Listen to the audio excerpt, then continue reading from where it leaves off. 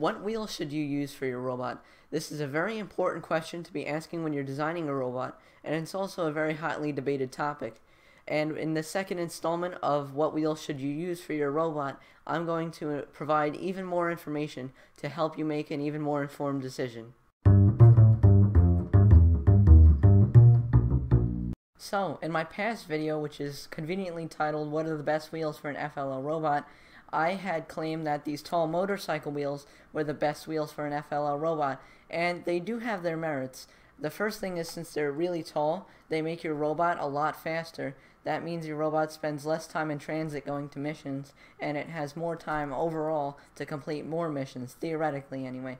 Also, since they're tall, they also allow you to mount your motors upside down like this, so you can make a much more compact robot. And also they're really thin, which helps with making a compact robot.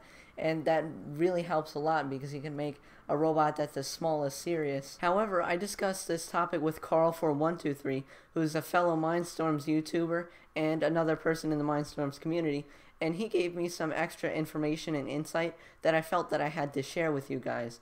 And this information should be weighed when you're making your final decision on what wheels that you would like to use. The main focus of my discussion with Carl4123 was backlash and what the effect that different wheel sizes have on the backlash in the motors. What happens is the tall wheels multiply the backlash or gear slop within your motors, and I'm using NXT motors here to demonstrate this concept, but it also works with the EV3s. So like I said, it multiplies the backlash, and this decreases the consistency of the motor rotation.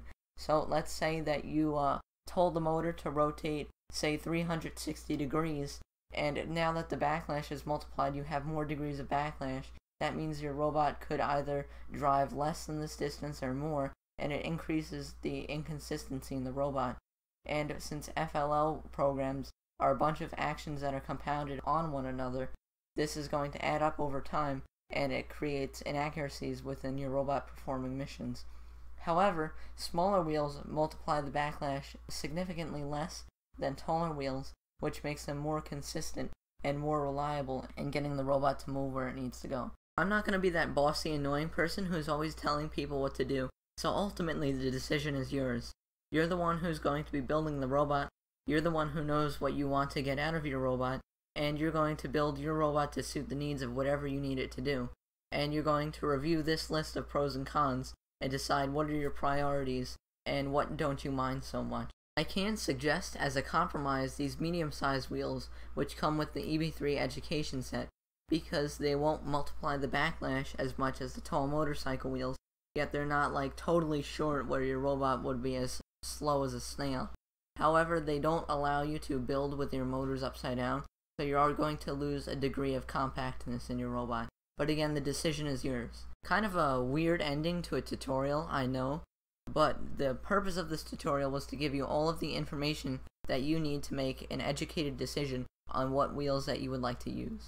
Thank you for watching my tutorial this week. Be sure to subscribe for more tutorials like this, and don't forget to submit your idea for a tutorial if you would like to see me make a video about it. So thank you, and I'll see you next time. Bye.